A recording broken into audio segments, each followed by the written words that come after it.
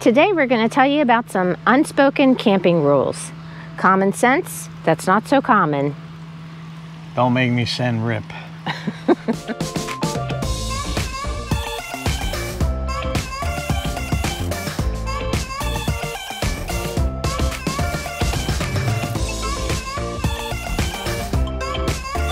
Today we're going to talk about some unspoken rules, camping etiquette. My number one rule basically covers all of it. Just be respectful. Be mindful of your fellow campers and the people around you. Yesterday we came in to Crooked River and had a little bit of an incident, nothing major. You want to elaborate or no? Well, it's basically today's society. Nobody cares about anybody else and doesn't respect anybody else, and it's all about them. So they basically backed in the spot next to us. They were blasting loud rap music most of the day. Kids were up on the top of the motorhome, jumping around. And we understand, you know, it's kids want to have fun. A vacation and they want to have fun, but playing on the top of a Class C motorhome and the site next to us, screaming and hollering, and pretty much most of the day, all we heard was F-bombs being dropped by the husband or wife or boyfriend, girlfriend, whatever they are. And believe me, I have a trucker's mouth, so for me to complain, it had to be a little bit extreme. Also, what I was more referring to was the fact that we had come in early. Sometimes there are circumstances that are unavoidable, and we had come into the campground knowing that we were going to have to wait to get into our spot. And the person that was on our spot was delayed in getting to his spot because he was moving, because that camper was late getting out of their spot. So that leads me to rule number one. Let's honor the check-in time and the checkout time. I think it's very important if you stay on that schedule. I get sometimes, you know, slides break and, you know, you have mechanical issues.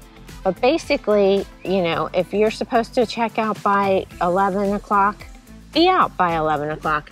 Even 10:55, in Randy's world, we would be out, what, at least by 10:45, at least. Something like that. Yeah.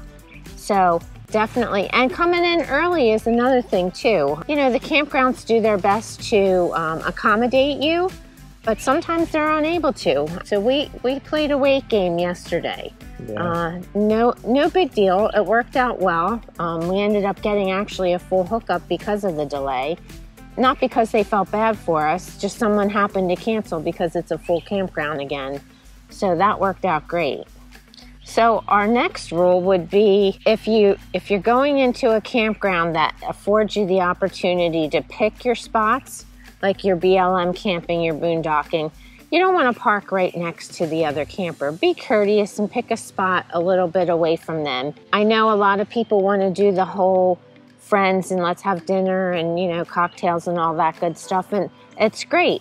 You can do that. You just don't need to be right on top of your those are different. Fellow. They know each other. It's the strangers that you be out, you know, boondocking somewhere and there's thousands of acres and they want to pull right up next to you and park right next to you. Like it's almost like a lot of people are scared of the dark, or they're scared to be alone or whatever. I mean, respect it. If you really want to park that close to somebody, then go over and ask them. Say, hey, do you mind if I, you know, come over and, you know, park over here or whatever, and do that. It's just pulling in and dropping jacks, and it's the pack mentality, I guess. Everybody. It's got to be. I'm not real sure. So. And we've noticed ever since COVID, and I don't know if it's because of the new influx of people coming into this RV world. There's just there's no courtesy at all toward other people, and people are just a very entitled mentality, unfortunately. It's crazy. So. Like, never used to be that way, but you know, I mean, yesterday was funny. We were talking about what we were going to do for a video this week, and we decided on this video, and then these these well, we had another video we were going to do. These people pulled in next to us, and they're fighting getting in their spot, which a lot of people do. Everybody does. But yeah. I mean, we've had a few choice words. It's a giant spot, and they're having trouble backing in, and they're yelling and carrying on, and I'm like, oh boy, it's going to be a good one here. And I could say probably over 2 years, we've only had a couple incidents. That one in the dark. Yeah, where we didn't like our neighbors. And, oh no, I thought you meant when we carried on, parking in the dark in Florida in that one park we'd never been to. This was all day. The kids were on the roof. He was screaming at them and cursing at them. I'm going to throw a pro tip in there. It's not on our rules, but don't park in the dark. You want to get where you're going in the daytime. So, and parking, that leads me to the next rule. When you arrive at your site, don't park in someone else's site, even if the site seems to be empty. Now, don't get me wrong. When we first get in, I usually will park, Or you're talking about the toad or whatever. Yeah, right. Exactly. Your towed vehicle, not your camper, your RV, or fifth wheel. So, you want to pause it? 1 minute, 37 seconds later. Okay, so we're back from our lawnmower cutting break. Yeah, landscaping day here at the park. Whenever you try to do a video, either a plane flies over or a lawnmower comes rolling by. So, now what were we saying? Not to park in someone else's spot when you unload the toad or unhook the toad and you're hooking up. Just be mindful, and even if the spot is open as you're camping through the week and there's a spot open, you should not park in that spot because you never know when a camper's coming in. Yeah, we seen that at our last stop. The guy was parking his dually in the RV washing spot his next. car and stuff and like that. And we've had that once or twice where we had to go to management and say, hey, we reserved this spot and there's a truck parked in it. Yeah, Ocean Breeze, we had to do that. We did, so all right. And keep in mind, don't speed when you're going through the park. There's a lot of kids, dogs, wildlife typically. You never know what might be running around, so be mindful of the speed limit. That's not a major rule or anything, but just be respectful and courteous. The next one's a big one. Don't walk through someone else's campsite. This drives me crazy. Yes. That's my site. I rented it. I paid for it. Stay out of it. Unless I invite you in, I don't want you in there. Okay? It's that's it.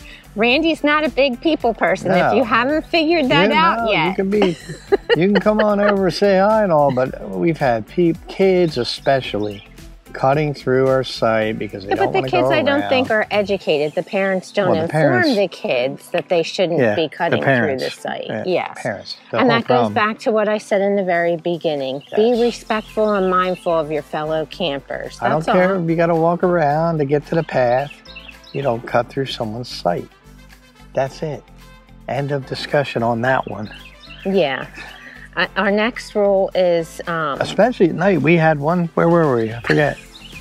Especially at night, I don't know what you're talking about. We had one cutting through at nighttime. You're creeping around my RV at night? I don't know. We probably... being ex-law enforcement. Yeah, I'm ex-law enforcement. I'm retired law enforcement. Probably not a good idea to be creeping at night. You're creeping around my RV at night? I don't know who you are. You could be a bad guy that I put in jail, or you could be anybody. So that's not a good idea. So use common sense. Rolling into the nighttime, be courteous with your night lights. Yes. Your end cap, your awnings, your porch light, your string lights. When you go to bed, you should probably shut them down. Off. I mean, again, it goes back to what I said earlier. People are afraid of the dark. Yeah, well, maybe. A lot of people like to come out, and especially state parks, so they can see the stars at night and have it be, peaceful. The new RVs may keep people up too from sleeping. Not everybody has the dark out shades like we have. And the new RVs have these bright LEDs, especially the fifth wheels with the stupid LEDs on the front that do nothing but light up the whole area. Turn them off at night. You don't need them. Nobody's going to get you. No. It'll be okay. That's okay. You can turn them on if you're going to go outside. But we walked by one, this was a Class A motorhome, and they had every LED light on all night long. You come around the corner walking your dog at night or whatever, and it's like, ugh. Rolling into the dogs. Let's do some pet etiquette. Yes. You want to keep your dogs leashed on a 6-foot length. That's a big thing. That's a big thing. We see this all the time. I'm walking my little pugs, and here comes your big old dog running off lead. We have no issues against big dogs. We've had golden retrievers and whatnot. If they're going to hurt my dog, we're going to have an issue. Well, it's not so much that. A dog may perceive it as a threat if another dog comes running up, even if they're friendly. When a dog's on lead, they have no defense. They can't run away. Exactly. So they're pretty much trapped. So. And that's another like pro tip. If your dog gets in a dog fight and you have it on a leash, let it go. Let the leash go. Let the dogs, be able to run and get away and do their defense and whatever they need to do while you try to separate them. Don't hang on to them because you're just going to get your dog hurt more. All right? If you have a pen, you can keep them in a pen if the park allows it. And we've also, some areas we've used our zip line. But don't zip line your dog out all night. Don't get carried away. We were at this park a couple weeks ago, and this guy was driving in 6-foot metal stakes into the ground and putting up a fence, temporary construction fence. And I'm like, dude, you're going to ruin it for everybody. Well, and the dogs, I don't think would have stayed in that fence either. In the South specifically, the sewer lines and the water lines aren't very deep. So you might just drive your little stake right through right through the park sewer line and ruin a lot of people's day. So a lot of people's day, especially the maintenance crew. Yep. So. And always take your own dog bags and pick up the poop. Dog. I don't know how many campsites we've rolled up to are dog parks. Just because it's a dog park doesn't mean you leave it. They don't have people that clean up after your dogs. You are supposed to clean up after your dogs. It's not that hard. If you have a dog, I would imagine you expected to pick up dog poop at one point in your life. So please do it. It's just a common courtesy to your fellow campers. You can't do it. You don't want to pick up dog poop? Don't get a dog. I agree. I don't like when Randy's mean and nasty, but I have to agree with this one. It's nasty. It's a health hazard to other dogs. We've been in dog parks where you couldn't even walk in the dog park because it smelled so bad. Like I wouldn't even take my dogs in there. It goes back to the broken window theory, the old law enforcement thing. Once one pile of poop's there, then everybody thinks it's okay to leave another pile of poop there. And the next thing you know, it gets crazy. And we've seen this. No, I've literally had to clean up. We've seen this in $3,000 a month resorts. Yes. And they're probably the worst offenders. I guess they're too good to pick up the poop. Well, we don't want to assume anything, but yes, that could be. We've seen them everywhere. From state parks to boondocking, that's a little different. You're out in the wilderness. Well, you still want to pick up in the immediate camping area, and if the dog poops on the trail, you certainly want to pick it up. Nobody wants dog poop on. I have literally thrown a pair of sneakers away because it was so bad. I didn't see it. And Randy's usually very kind to me and cleans my dog poop off of my shoes. No. But this one wasn't salvageable. Oh, you walk around like this. I am, in a daze, just taking it all in. What can I say? So poop then segues into my next tip. What's the next one? Be courteous when emptying your black tank. A lot of the parks, private parks, not so much state parks and your national parks, you're right on top of your campers, right? Your neighbor. Right next to your neighbor. So if they're sitting out at their picnic table and that's right next to your sewer hookups, don't go out there and empty your black tank. It's going to stink. It doesn't matter that it's all enclosed. It still stinks. I usually wait. I'll look and see if they're not outside or something. People always come and go. And typically there's not an immediate rush to empty your black tank. It might be a little bit of an inconvenience, but just wait till your neighbor's gone before you dump, and nobody wants to see that. We know that you're entitled to dump your black tank whenever you want, but just be courteous. That's all we're saying. Being a nice human being. Just be courteous of your fellow campers. I can't say it enough. And then we have two little minor ones. You want to respect your quiet. Oh no, I almost skipped it. What? Don't put the sewer hose on the picnic table. I can't tell you how many times we've been watching people pack up and they take their sewer hose and they lay it across this picnic table. It's the most disgusting thing. Like, come on, people. It's okay, I guess, if you're going to be putting a cover down. Well, everybody has to put a cover. We put a cover down because of morons like this. Yeah, it's like disgusting. It's like if we're going to eat outside, it You're too definitely lazy gets to bend covered. over. You're too lazy to do it right. So Well, I just don't think people think. It's not No, so much they a don't. laziness. I It's just don't think laziness. it's the courtesy button. 90% of the courtesy problems and etiquette is because of laziness. And we suggest, what's the word I want? Spit it out. Honoring the quiet time, being mindful of the quiet hours. Yeah. You know, we live full time in our coach, and that's why I guess we're more mindful to it than others. Some people don't get up at the crack of dawn. Some people don't go to bed at 10 a.m. It's just or 10 common p.m. courtesy. Excuse It's me. all it It's is. just common courtesy. If they have quiet hours from 10 to 7, turn your radio down. Don't be yelling and screaming. You know, if your dog is barking, bring the dog in. That's another thing these people next to us did Yes. last night. And this is a pet peeve of mine. Well, I already said don't leave them tied out. Yeah, they left them tied out all night. Most parks don't allow it, so It's- please don't do The it. dog was barking. It didn't bother us because we're kind of insulated real good, but Yeah, our four-season it's coach. just the whole so- thought of, you know, again, if you don't want to be a responsible dog owner, don't have a dog. If you're not that bright and you can't take care of an animal, then don't get one. Simple. My last pro tip is don't offer to help somebody when they're backing in. I know, but this A is lot of people think they're being kind Yep. and courteous by offering to help, but we have a system. yeah, Our system isn't great, and that's but a pro it's tip. a system. That's a pro tip. That's a Don't pro let tip. anybody help you except for the person that is with you, that knows you, knows how you like to back in, knows what hand signals you're going to use, all that kind of stuff. I've even gone to we've gone to campgrounds where KOAs typically. KOAs, they want to guide you in and no, go away, I got this. Well, they still guide you in, but you still you just ignore I them. ignore them. I let them play. I let them do their, let Yeah. them do their thing and let them feel good. But I'm not watching them. I'm watching my wife or my mirror. Or yelling at his wife. Because I guess what, you back into something while they're guiding you, they're gonna walk away anyway. It's not like they're gonna be responsible for it.